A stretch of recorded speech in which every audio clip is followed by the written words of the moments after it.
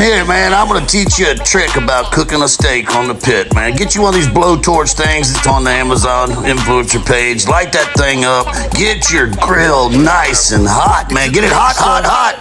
Then, once you get that thing hot and it's smoking, slap that piece of meat on there, man. It makes beautiful grill marks, man. Then get the other side hot. Take it, put it, flip it, put it on there, and let it just look at all that smoking juice. Oh, man, that's the flavor is what I'm talking about. Now you're gonna take that torch and you're gonna singe that thing as much as you can to where you like it. When you think it's about where you like it, take it off, check it, make sure it's at least 130. That's medium rare. And then if you got to, you put it in the oven, but just take a piece of butter if it's ready and put a little tinfoil light over it. Man, I'm telling you what, I use this Heath Rouse everyday rub. It's so good. Look at that steak. And then I use that HEB butter, man. I'm telling you, this thing was the bomb. Right on. Yeah, man.